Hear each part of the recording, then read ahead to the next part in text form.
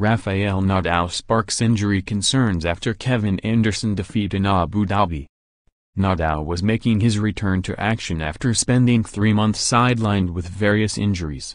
However, the Spaniard let a one-set lead slip as he fell to a 4-6, 6-3, 6-4 defeat against Anderson this afternoon. The World No. 2 was due to play the third-placed playoff tomorrow, but he will instead use the time to rest after a lengthy battle. "I will probably not play tomorrow, taking a couple of days off," he said. "I want to do things step by step. I spent more time on the court than I thought." The news will sparked fears of another injury problem which has hampered the 31-year-old over recent months.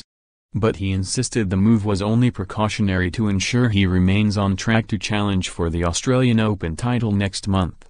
Novak Djokovic faces Karen Khachanov in the other Mobile World Tennis Championship this evening.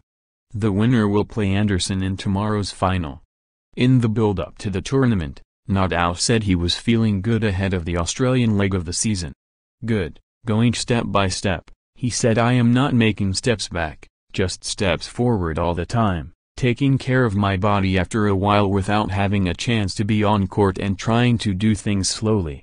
It's important for me to protect the body and to avoid tough circumstances. I know I have time to be ready for Melbourne at 100%.